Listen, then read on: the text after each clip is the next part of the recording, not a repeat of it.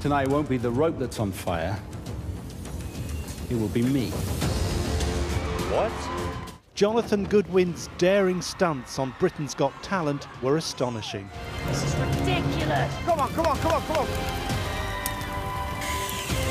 The escapologist rose to fame 3 years ago before appearing on the American version of the show.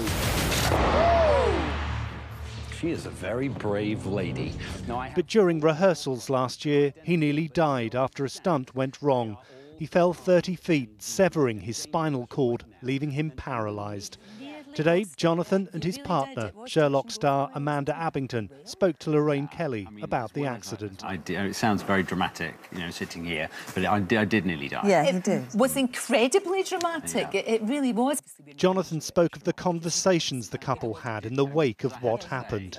I said, you know, you have a get-out-of-jail-free card. If you want to walk away, then I completely understand. You did that? Yeah, of course, of course. You must love Amanda very much to Yeah. say that to her. Do you know what I mean? That's incredible. And she told me not to be so stupid. Yes. And that was that. That was never, ever going to happen, was it, Amanda? No. Now that you've found him and you're together, you're never. That's never going to be a thing. Thank you. We are closer and tighter than ever, I think, you know, and we just have this unspoken thing that we have, and it's just every day is a joy. Jonathan says despite everything that's happened, the love and support he's received from so many has been overwhelming. You know, it was obviously horrendous, but at the same time, it has been amazing.